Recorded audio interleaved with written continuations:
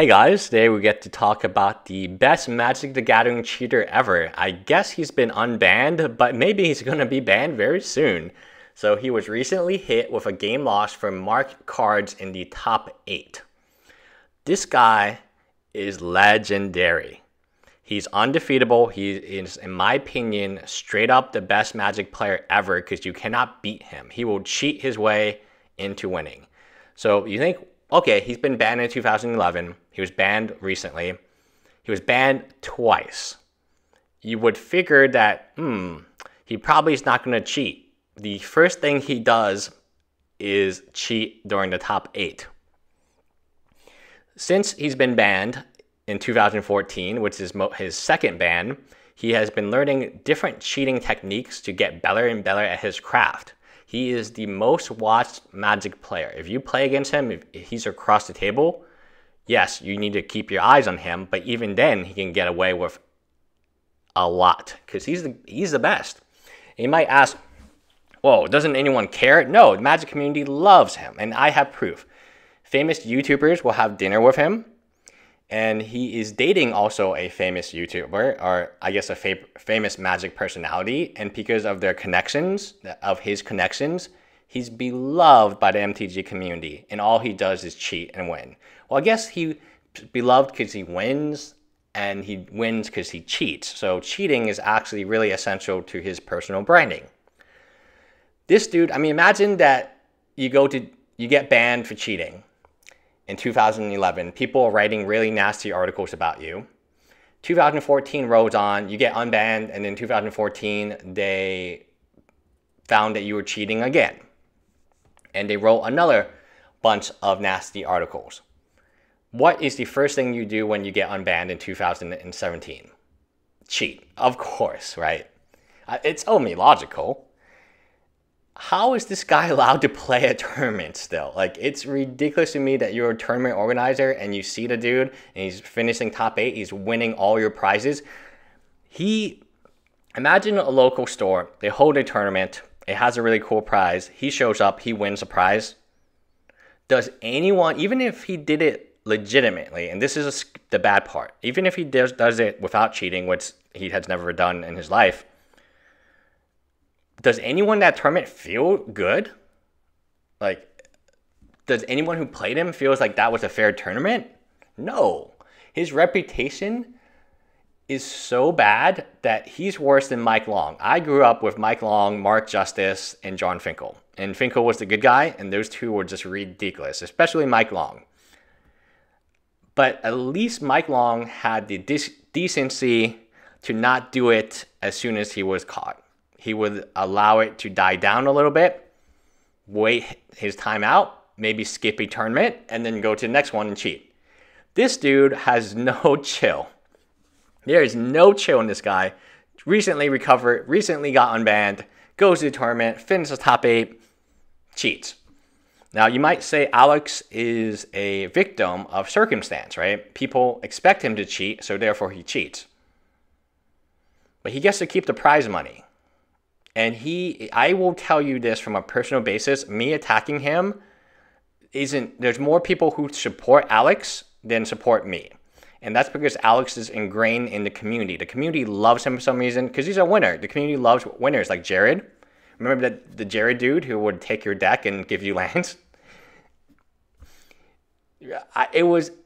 It's insane to me how much cheating goes on and how supported it is by the Magic community. Like, this guy should not allowed to be allowed in any tournament.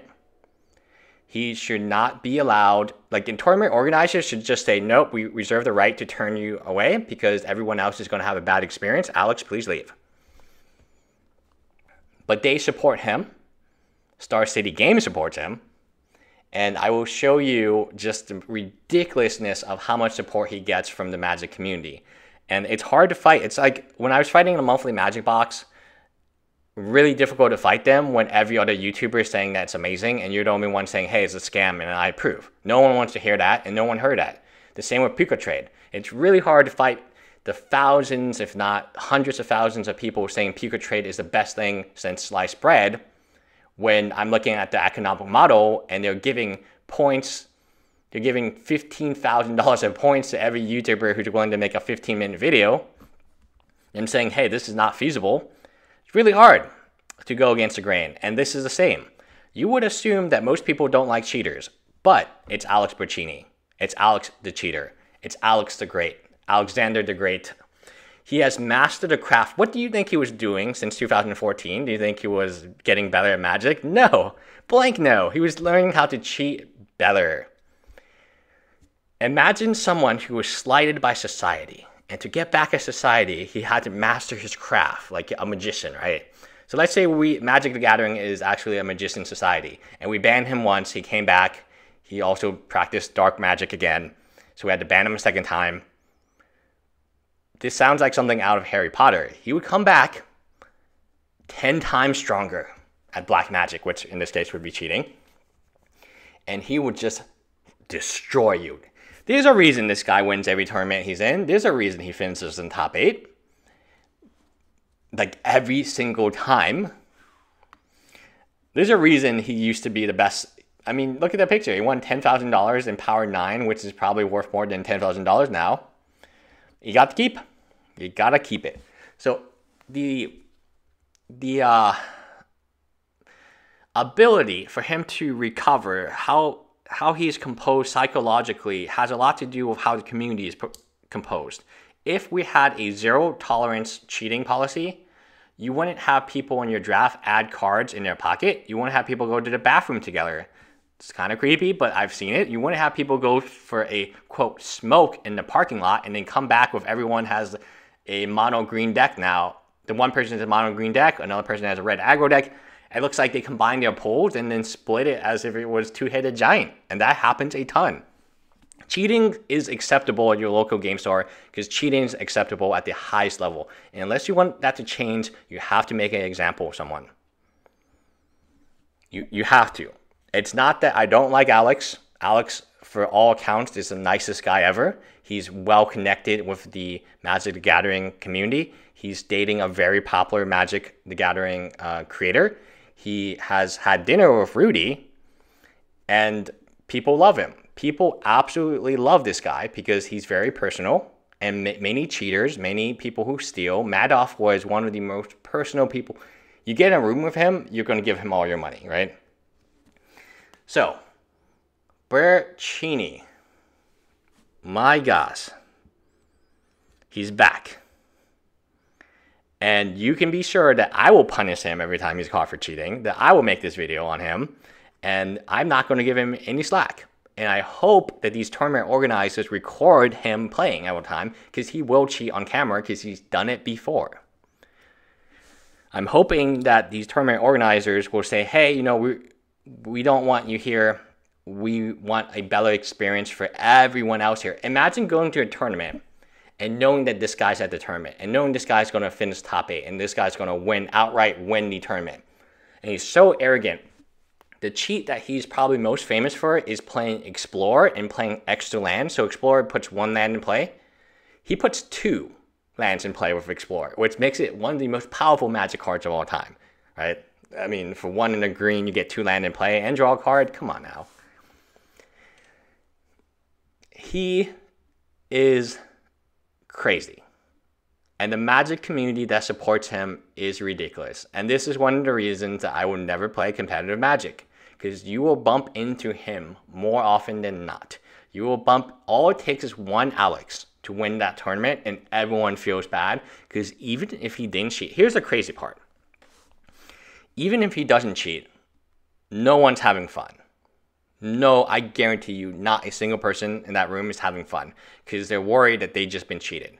He's taking persistent top 8s away from people. He's taking prize money, $10,000. He's taking Power 9 from people. And people let him get away with it because this is where we are today, where if I make a video about him, a lot of people will support him and say that he's a great thing in sliced bread and do what it takes to win. It's sad to see how much support he has in the community. He has a lot. I want to drop names, and I'll drop names if it comes to that. But what I'm hoping is I make this video, there's people come to my video, and they drop their own name, right? That's probably what's going to happen. I can tell you right now from my experience, having made a video which, I don't know, there's a couple 100,000 views on it, I got a lot of backlash for calling him out. I mean, it wasn't me making this up. He's been banned twice. And he's been caught cheating this time. Again, right after being unbanned. You cannot make this stuff up. But he has a lot of supporters. I can tell you that much. He is the monthly Magic Box. He is Puka Trade. And until people realize what he truly is, he's not a master of his craft, which is cheating. He's just someone taking away the opportunities and the fair play of this game. And if you really love Magic and you enjoy the game, then the fair play, being able to play an opponent that you know that you don't have to watch them, that you can have fun playing with them, and you don't need to treat it as if the guy's going to steal the top 8 away from you from cheating. If you care about that, then you need to take a stand on him. You have to say nope, nope, and nope. His network of support is quite great. And it's a lot of pros, it's a lot of famous YouTubers, it's a lot of famous creators. I'll leave it at that. Anyway, bye guys.